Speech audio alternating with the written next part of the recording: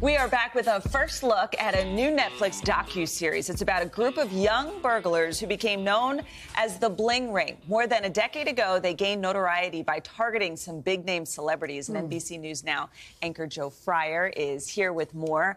I'm not sure why I didn't know about this story. This is fascinating. Over 10 years ago. So this new docuseries features in-depth interviews with two people who were tied to the ring. A man named Nick Prugo, along with someone who was a rising reality star back then, Alexis Haines. These days, her name is Alexis Haines, and she told me it's time to take responsibility, that the Bling Ring victims deserve the truth.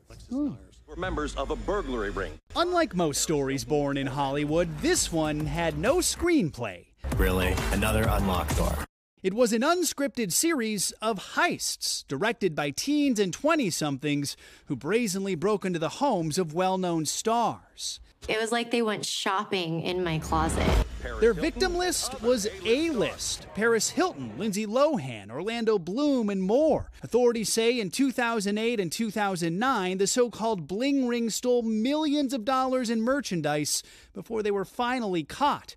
A real-life drama now revisited in a Netflix docuseries called The Real Bling Ring, Hollywood Heist. After all these years, why did you decide to sit down and take part in this docuseries?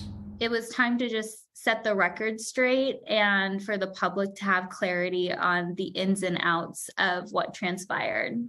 Alexis Haines was involved in only one of the burglaries, the one at Orlando Bloom's home. While the culprits were often portrayed as fame-obsessed, Alexis says her motive was quite different. At the time, I was a drug addict. I was addicted to opiates, and I decided to take part in the Orlando Bloom burglary because I needed money for drugs. She was 18 at the time and had just started filming a pilot for a new reality show on E! Called Pretty Wild. I'll say that I think the reason why the Bling Ring became what it did and got the notoriety for as long as it did was because at the time I was a young, pretty girl having a TV show. In perhaps the show's most memorable scene, Alexis gets a copy of a Vanity Fair article about the Bling Ring and feels she was mischaracterized. Nancy Joe, this is Alexis Haines calling. So she calls the journalist. I'm calling to let you know how disappointed I am in your story.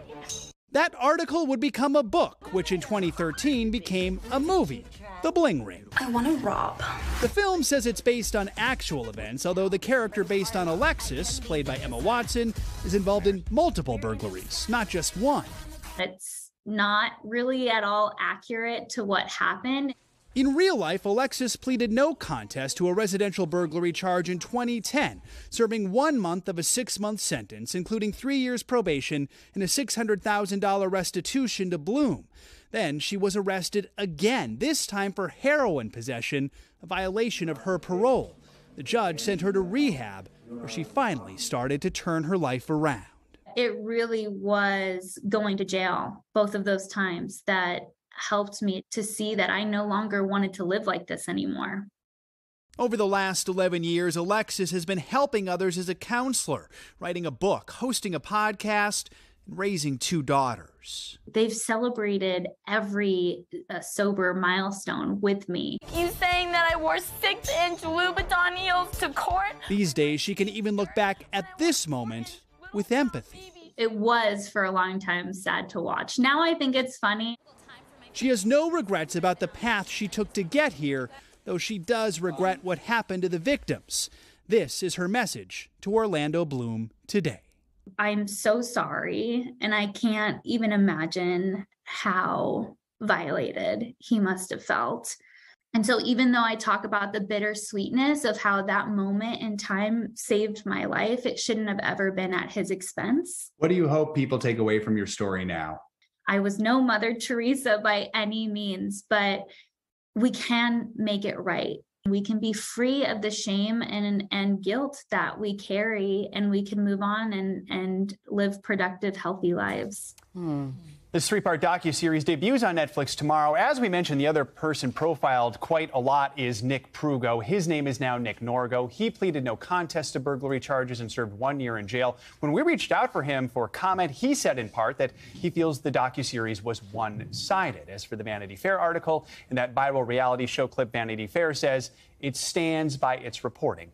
on the Bling Ring. So what about the other members of the so-called Bling Ring? Yeah, so ultimately they all ended up pleading no contest. Along with Nick and Alexis, Rachel Lee ended up serving 16 months in prison, while the others were sentenced to probation and community service. And all have moved on with their lives now. Fascinating. Yeah. All right. The next big thing on Netflix. There you go. There you go. All right. Hey, thanks for watching our YouTube channel. Find your favorite recipes, celebrity interviews, uplifting stories, shop our favorite deals, and so much more with the Today app. Download it now.